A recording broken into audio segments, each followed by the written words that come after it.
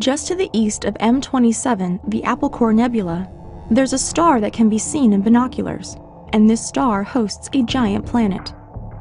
The star is slightly smaller and cooler than our Sun. In 2005, astronomers found its Jupiter-sized planet, named HD 189733b. Incredibly, the planet orbits just 3 million miles from the star, 12 times closer than Mercury orbits our Sun. It's so close that the planet whips around its star in a little over 2 days. But this planet pays a steep price for skirting its Sun. Sometimes the star erupts with powerful flares that heat the planet's upper atmosphere so much that the gases simply escape.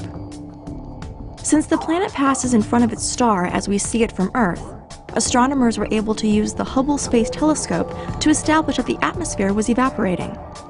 But when they looked again in 2010, there was no trace of an escaping atmosphere. Yet when astronomers looked once more in 2011, they saw dramatic evidence that the atmosphere was eroding. Hydrogen gas was rushing away from the planet at speeds over 300,000 miles an hour. What had changed?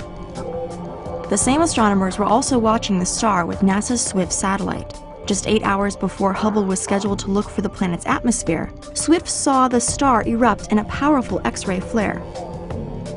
Similar flares happen frequently on the Sun, but because the planet is so big and so close to its star, this X-ray blast had an outsized effect, heating the planet's atmosphere and sweeping away 1,000 tons of gas each second. The escaping gas gave the planet a comet-like tail. While HD 189733b has plenty of gas to spare, atmospheric erosion is an important process, one able to whittle down any gas giant planet that hugs its star too close.